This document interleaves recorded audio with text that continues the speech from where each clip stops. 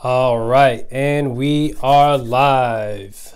Hello, good people. How you all doing this morning? I have a question for you all. Would you rather interact with all your friends and family through a computer screen on a digital 2D grid? Or would you rather go into some sort of virtual space where you can interact with them, play fun games and stuff like that? Well, in this episode of the Daily Digital Design Podcast, that's what we're going to be talking about. We're going to be talking about what exactly can we do with the metaverse? How exactly will it work? And what are the possibilities of it? So with that being said, let's jump right into it.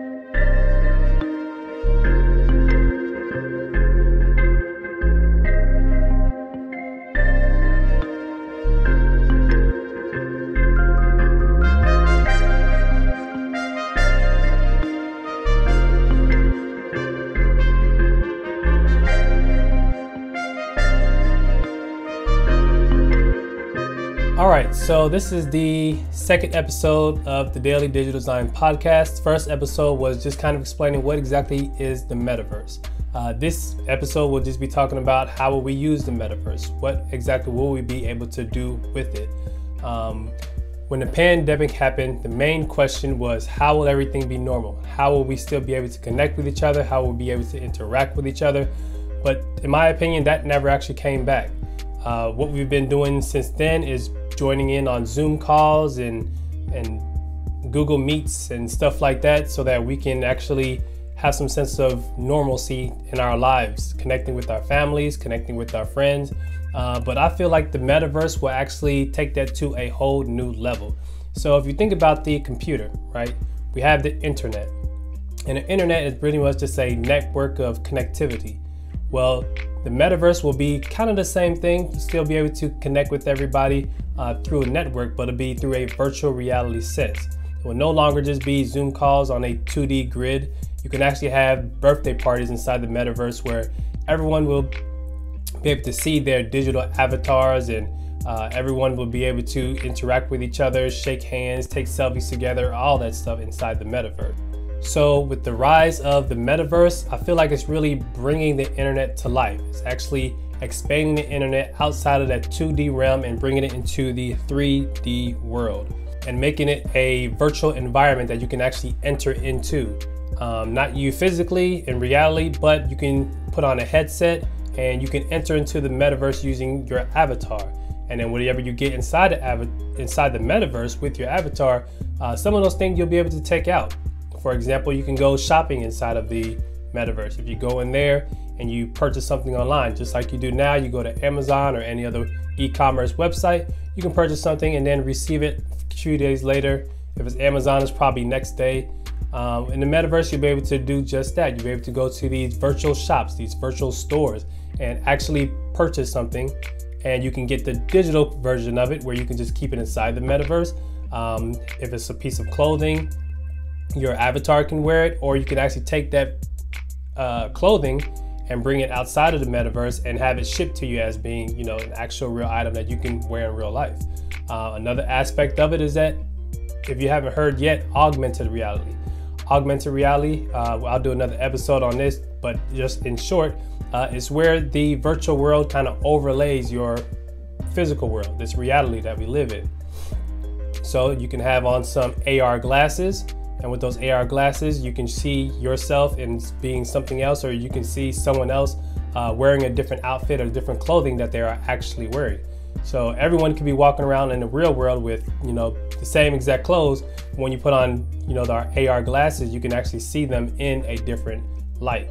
And that's just one way that we will be able to enter into the metaverse. So there's a couple of different ways. The main ways will be VR headsets. So Facebook has their Oculus headset. I believe PlayStation, they has their VR headsets. Let's see, Microsoft has their, I think it's called HoloLens. There are a bunch of different ones that's coming out. I think right now the Oculus for Facebook may be the cheapest one at around like $200, maybe $300, depending on which size that you get. Another way is that we are going to be using AR glasses. I'll be doing a whole episode on AR glasses, but basically AR stands for augmented reality. And with that, we'll be able to, again, like I said, view things that are digital in our physical world. So take, for example, you're using your smartphone, you use GPS. Well, you have to look down at your phone every time you want to see which direction to turn, which way to go, stuff like that. But with these AR glasses, you'll be able to see all of that right there in front of your face. Google started to come out with their own version of AR glasses. Geez, I think it was like 4, maybe 5 years ago, something like that, but it kind of flopped. There was no need for it. There was no use case for it. But now, yeah, now it's going to be a game changer. A lot of companies are now coming out with these AR glasses, and it's going to be a real sight to see. That's probably the biggest part of the metaverse that I'm excited for, is the AR version of it, where we can actually live in this physical world and still be connected digitally. Another way is, as I mentioned before, there are smartphones that have a whole bunch of apps on it that you are able to actually interact in a digital way. So you can actually use your smartphone. I think IKEA may have this app already, but you're able to use your smartphone to show a piece of furniture that you're looking to buy inside your home. And you can be the same exact size and everything that you want it to be. And so you can visually get a feel for what the furniture will look like with your other furniture, how it will work out with your interior design and all that stuff. So you no longer have to go take a picture of your house or your inside room and then go to IKEA and then try to match it with the furniture and then take measurements and take size and all that stuff. You can literally use your cell phone, your smartphone, whether it's an iPhone or Android, and just take a version of that furniture and put it right up in the room, and that you'll be able to see it like it's in real time. That is one of the biggest benefits of the metaverse right now, is that you can actually make life more efficient for you. So it's not just about gaming, as you can see. Gaming is actually a real big aspect of it.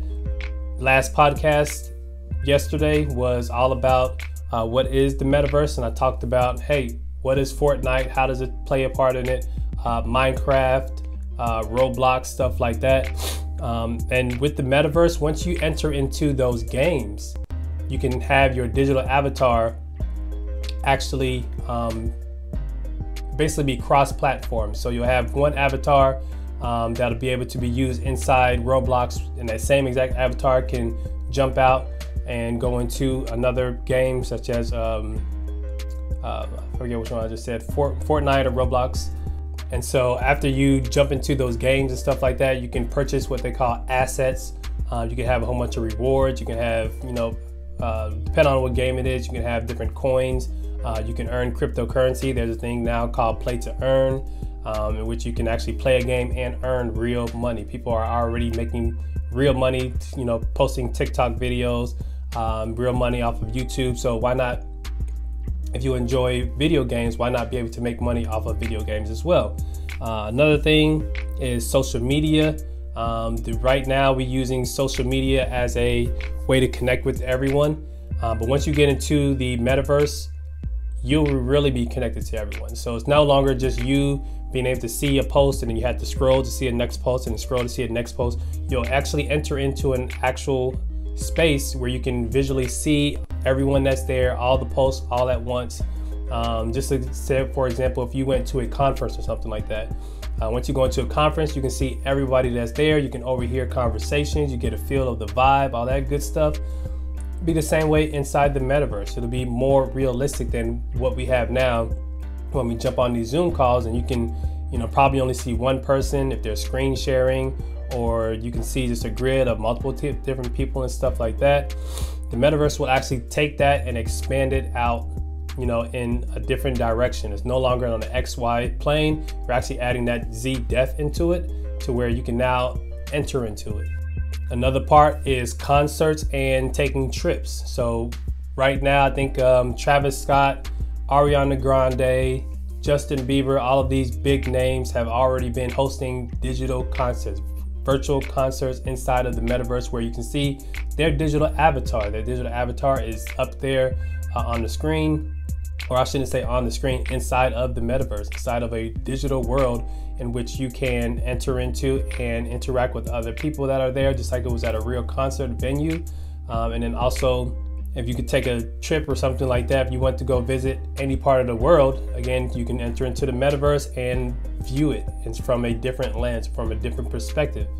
And another big way is artwork. So right now there's this big push for artists creating their digital art into NFTs and selling it using the NFT, which will be, again, another podcast as well.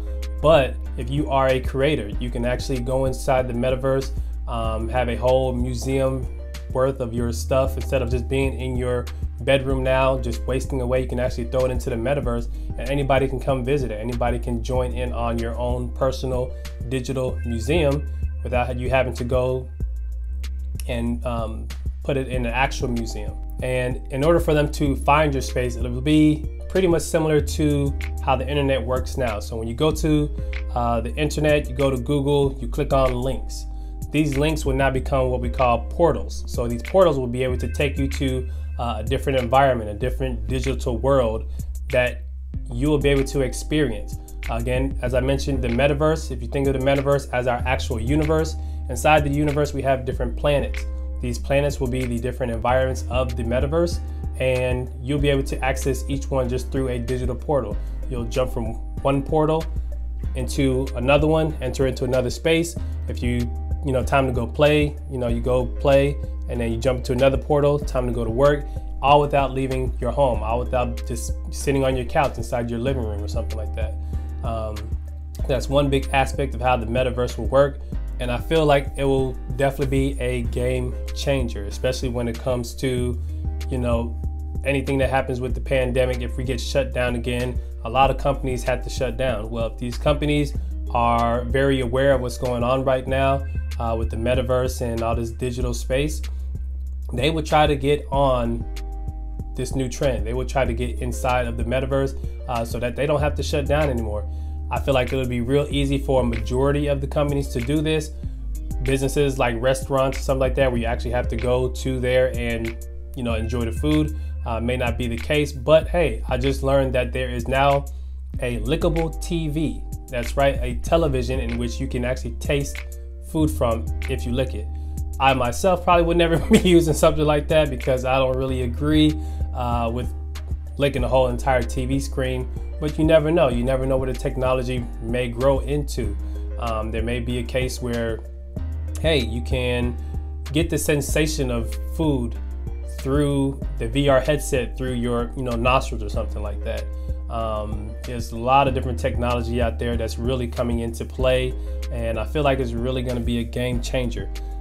So again, the metaverse will definitely be a place in which we can learn in, get educated. We can have school sessions in there, courses, all that stuff. Once we're done doing that, we can go to work. We can work inside the metaverse, have meetings. I've seen a lot of different, it's mainly been construction companies, architectural companies, stuff like that, using AR technology in order to see specs, in order to see blueprints and stuff. And that's just entering into the metaverse, using some form of digital technology to really enhance what exactly that you are doing. From work, we go play. We can meet up with family, meet up with friends. We can join in on many virtual sessions of gaming and stuff like that. And then once we get done doing that, we got to do something for ourselves. We got to create something. I myself, being a CAD designer, I do 3D CAD design work, 3D art, stuff like that. So I will be entering into the metaverse here very soon and doing, all of my creations inside there. Right now, I sit in front of a computer screen and it's really hard on the eyes, really hard on the back and stuff like that. So if I could jump on or put on a VR headset, get into the metaverse, start creating right in there. I could be standing, I could be sitting, I could be laying down, I could be doing anything and still be, doing what I love to do. And the last thing would be socializing. Like I said, you can go to these different venues, go to these different events, all inside the metaverse, concerts, conferences, trade shows, all that good stuff. So let me know what you guys think. I'm really curious if there are any other, I'm sure there's a bunch of different, aspects in which we can use the metaverse, but I want to know what you guys think of how the metaverse could be used, what we could do with the metaverse, and how it will all work. In my opinion, again, the only way it's going to work if we all join in together and then connect with one another. That's all really I feel like the metaverse is about, is connecting everyone and really enhancing our abilities to engage with one another, engage with this real world. And that's why AR to me is really going to be the biggest thing with the metaverse. So that's all for today. I will check back in with you all tomorrow, and you never know, it might be inside the metaverse. All right, have a good one, guys.